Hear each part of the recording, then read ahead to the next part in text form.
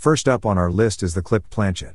Imagine a coin with a missing piece. That's exactly what a clipped planchet looks like. During the cutting process of coin blanks, occasionally, a piece of the planchet is unintentionally clipped off. This can happen due to equipment malfunctions or human error in the minting process. While these errors might seem like imperfections, collectors value them highly. The rarity and uniqueness of a clipped planchet make it a sought-after addition to any collection. Some clipped planchets can fetch significant prices in the market, especially if the missing portion is substantial. This is 1971's silver Eisenhower dollar with 15% straight clip. Graded as PR66 Cameo by NGC. According to Heritage Auctions, a straight clip between 9 and 12 o'clock affects the Libe and one do. The portrait and eagle are fully intact. When a planchet cutter is miscalibrated, it can punch out planchets along the edges of the strip. Proof coins struck on clipped, incomplete, planchets are usually discovered at the mint by quality control specialists and sent to the smelter. This is a brilliant and pristine specimen with nicely frosted motifs. It was sold for $2,640. Next in line, we have the split planchet.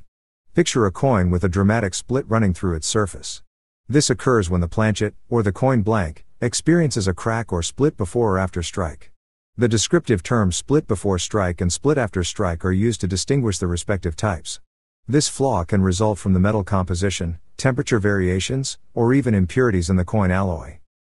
Here is 1916 Buffalo nickel mated pair with split planchet after the strike. Graded as AU58 by NGC, finding both halves of a mated pair error such as this is a rarity in numismatics. The obverse and reverse of this piece are perfectly matched with a satiny texture to the finish and original toning in warm silver gray. Most design elements are boldly struck, and there are no post-production blemishes of note.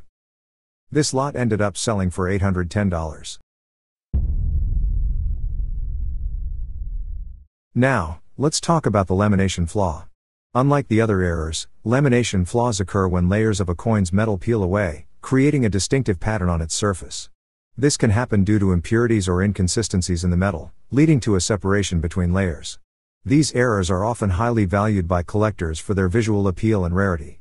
The more pronounced the lamination flaw, the higher the demand, and subsequently, the higher the value. Here is 1921 piece dollar with obverse lamination. Graded in MS65 NGC. This high-relief piece dollar features a small vertical lamination at the back of Liberty's jawline. The rest of the coin is fully brilliant and frosty with minimal ticks or marks.